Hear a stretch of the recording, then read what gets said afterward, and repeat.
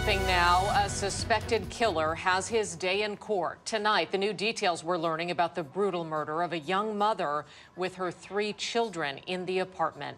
Tillian Harvey made his first court appearance this afternoon in Pierce County. Prosecutors say he shot his girlfriend and tried to kill someone else in an apartment in Tacoma. KOMO's Nick Popham is live outside the Pierce County Courthouse with what investigators are saying happened. Nick?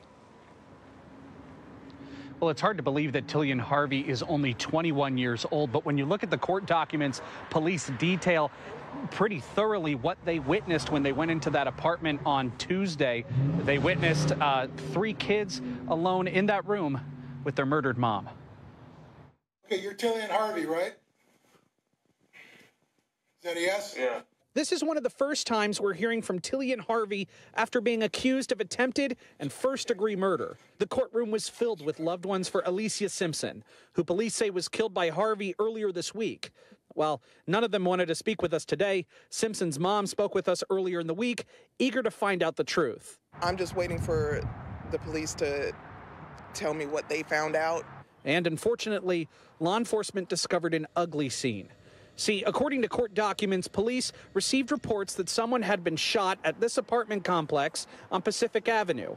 When they entered the suspected apartment, they found Simpson on her bed with gunshot wounds and her 3 kids.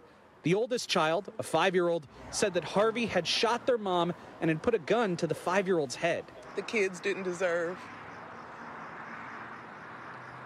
to be in the presence of what was done to her. Detectives claim that Harvey may have tried to shoot the 5-year-old, but the chamber of his gun was empty. Harvey supposedly fled shortly after this and was eventually arrested after his mom took him to the hospital for, quote, mental health-related issues. At his hearing this afternoon, the prosecuting attorney questioned whether Harvey would be fit to stand trial. Based on the allegations contained in the probable cause declaration, it sounds like his mother was talking about how he had been off his medication that brings some descending mental health. Now at 11, another homeless encampment gone near downtown Seattle, and why some neighbors welcome the sweeps, others feel it's only complicating the problem. A local professor tells us people just get shuffled around and can end up right back where they started, even when they do accept shelter. KOMO's Joel Moreno live tonight in Seattle with the impacts of encampment sweeps as the city ramps up its efforts. Joel? Preston and Mary, earlier today, this sidewalk was a row of tents and trash, but city workers came and cleared it out. Now, the professor we spoke with says that these kinds of sweeps, well, they only hide the problem, and they can start the cycle all over again. The pace of encampment clearings is picking up under Mayor Bruce Harrell, who says the months of outreach at Woodland Park paid off with more than 80 people accepting shelter. Different story with the sweep at 6th and Cherry, where nearly half the people turned down the shelter being offered but got forced out anyway. It ends up being really punitive in many different ways, besides just not necessarily having another place to go. UW professor Josephine Ensign is also a nurse who provides medical care to people living on the streets and has written several books on homelessness. Doing sweeps, you know, people call it whack-a-mole, where we do a sweep here, another encampment shows up. Last month, the city cleared out a troubled homeless camp in Crown Hill. One tent has already returned, and the professor says sweeps are short-term and short-sighted. A lot of people who experience homelessness have really significant trauma in their childhoods or, you know, in their past, and this can be really re-traumatizing. The mayor says the success at Woodland Park shows that public spaces can be cleared while still helping the vulnerable people living there, and the record number of shelter referrals proves it.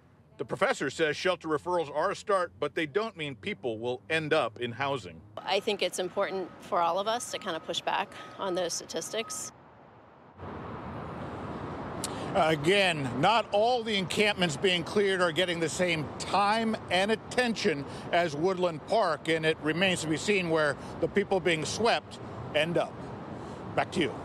Joel, thank you. Shelter availability is a critical component moving forward with an encampment sweep.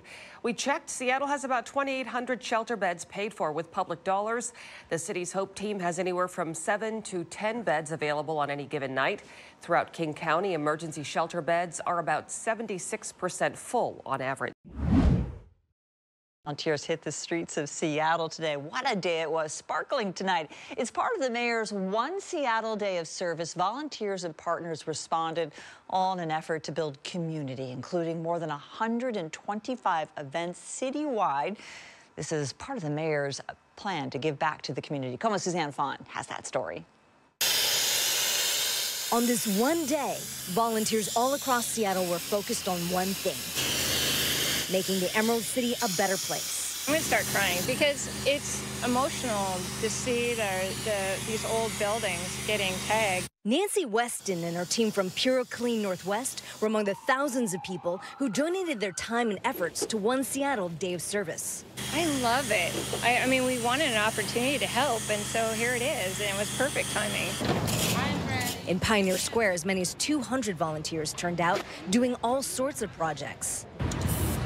We did drain stenciling, litter pickup, lots of planting and weeding, so the medians and the green spaces. The Alliance for Pioneer Square is one of the many community partners for this day of service. Seattle Public Utilities, Seattle Department of Transportation, Office of Economic Development, the Sounders, OL Rain. A lot of people are participating in this. It's not just one group, it's a whole community. The mayor of Seattle also out and about today, showing support for his special one-day event that's uniting numerous communities. Friends of Little Saigon banded together and helped pick up trash in their neighborhood. Volunteers with the Mission Continues painted over tagging.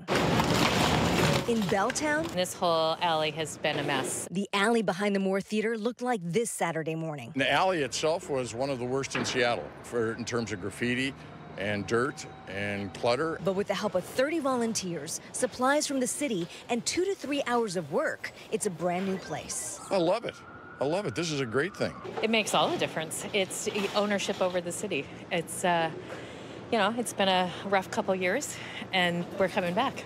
The mayor plans to make the Day of Service an annual event. In Seattle, Suzanne Fon, KOMO News. And in Tacoma, 4 teens recovering after being shot while they sat in a car at a red light. New tonight, we are hearing from the mother who says her daughter is one of those teens shot. She is just 15 years old. We now know the teens were on their way to get ice cream when that shooting happened. KOMO's Jackie Kent has the very latest. She's at that intersection where it happened. And Jackie, we know that teen remains hospitalized right now. How is she doing? Better than yesterday is what the mom tells me. She was shot 3 times. As you can imagine, a devastating experience for the whole family today. The mother and a couple other family members came out to this intersection to see where that shooting happened. They believe this attack was completely random. They were just going to get ice cream, and for this to happen to them. A Fife woman tells us someone fired shots at her 15-year-old daughter and her teenage friends yesterday as their vehicle sat at the red light at 56th and Yakima in Tacoma. All of them are kids, and they're all traumatized. She says they were heading to the waterfront to get ice cream when 4 of the 5 people inside the car were injured. Witnesses reported hearing shots in the area around 5:30 and seeing another vehicle speeding off. She is shot in her neck. She's shot in her shoulder. The bullets are still there. Sharda only wants her first name made public because her family doesn't know who the suspect is. She says her daughter did not get a good look at the shooter because she was in the back middle seat looking at her phone before she was shot 3 times and believes it was a random attack on this group of teens. They hang out all the time. They've never been in drama together. My daughter doesn't be in the mix like that. She usually is home. So this is like, it's traumatizing to the whole family. A clerk at the nearby smoke shop says this kind of gun violence is unusual for the neighborhood. Just small, petty crimes. It's never guns. It's never that I see or have heard so far, you know. And if it is, it's, again, a lot of action that's targeted between people. It's not random people. It's not random acts of violence. Now Sharda's family is by her daughter's side at the hospital and is grateful for the other teens in the car she says drove her daughter and carried her into St. Joseph's. They're gonna have to live with this forever. And I think whoever did this is a coward. Hi, everyone. I'm Preston Phillips from KOMO News. Thanks for checking out the KOMO YouTube channel. You can see more of our videos right here by clicking on the video links for more news from the Seattle area and Western Washington. Oh, and don't forget to click the subscribe button below so you don't miss our YouTube updates.